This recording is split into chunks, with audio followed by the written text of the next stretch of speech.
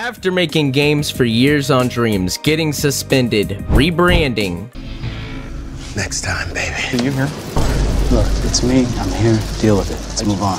We finally end up here. Unreal Engine 5. Seen as the premier game engine for up-and-coming game devs. This engine offers a vast array of tools for creators. But with me having zero experience with C++ coding, nor blueprints, I have a long way to go. I don't even know how to move. Also, spending money on programming courses is not an option. YouTube tutorials it is.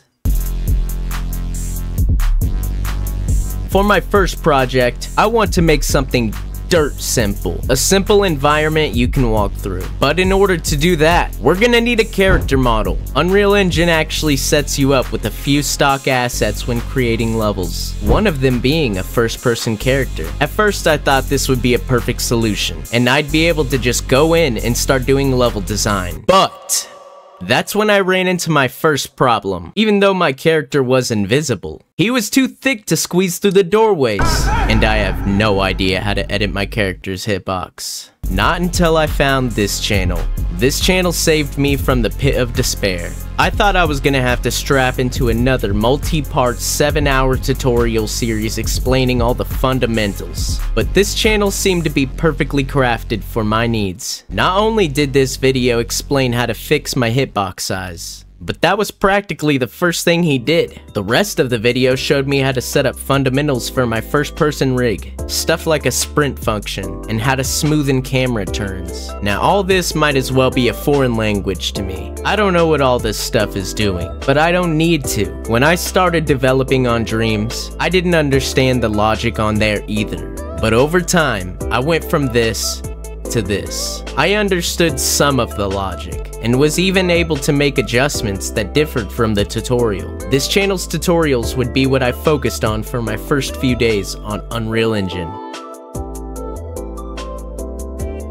On day 2, I learned how to add a flashlight, how to import sounds into the game, and how to add a body cam effect. This really took my character to the next level, and it felt amazing to just walk around with the new effect. It helped me start materializing what I wanted my first project to be. And with my new body cam effect, I felt satisfied on day 2 and finally got some sleep. On day 3, I locked in. I added a head bob to my idle, walk, and sprint animations. I added an automatic depth of field effect, dirt on the lens, and a VHS effect. I was blown away at this point. Even though I was still just in the template area, this character model was already so much better than my previous character models on previous engines. But we're not done yet.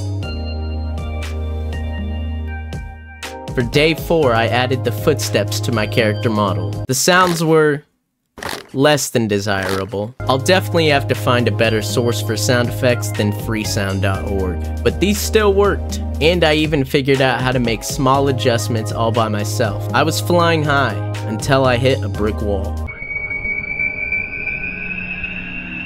Day 5. I thought I would have finished my character model. All I had to do was find a cool overlay and add crouch. I loaded up their advanced crouch tutorial. I copied every bit of logic. I watched the video in 0.75 speed.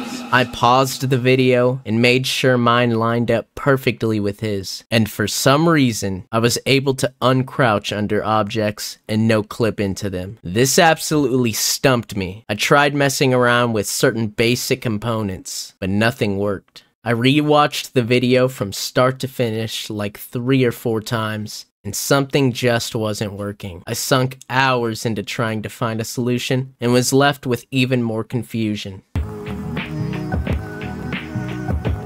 I gave the video one more try, and it didn't work. But I was determined to get this solved. I'll rebuild the whole movement system if I have to. So I searched up another tutorial. I found this one by Pixel Perfect. I skimmed through their tutorial and checked if the logic was compatible with what I already had. And even though they were using the IA movement system, it still looked relatively similar. I knew the main issue I was having was something with my check crouch function. So I figured I would see what they did different. This time he made manually set the values in the add operators, which connected to the sphere trace by channel. I was essentially Frankensteining the logic from these two tutorials, and this time when I loaded up the viewport, it worked. I felt so relieved and knew the hard part was over.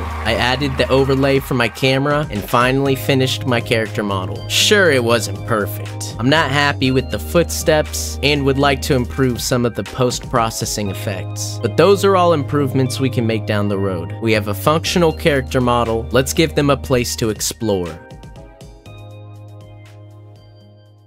Day 7 was it. Let's make an environment. I went to the modeling mode, went into the cube grid, and started making a couple of rooms. I was curious how easy it would be to make a pool rooms environment, so I blocked out a pool and put some holes in the ceiling for some natural light. While this looked good, I still wasn't happy with it, and instead settled on a wood texture, giving the environment a cabin or sauna feel. These textures were just the standard textures that Unreal Engine provides you. But next week we can start focusing on modeling assets and importing better textures on them. Then we'll be able to give this environment more detail. One of the next things I'd be interested in learning is setting up audio for the atmosphere. I mean, the level looks great, we just need some sounds to go with it. I'll also have to learn how to optimize my level. That way we can get this game running smooth even with bigger maps. But we'll take this in baby steps. I have a long way to go, but this is just the start. I mean, at the beginning of the week, I was too thick to get through doorways, feeling like I could never understand how to make a game. Now I can easily slip through the doorways, crouch through a hole, and even run away from something. I just had to be patient and learn one thing at a time. I hope you enjoyed this. I'll be making more updates in the future, so do comment down below if you have any comments, questions, or critiques. I loved hearing from you guys in the last video, and I know you guys have some amazing suggestions to give.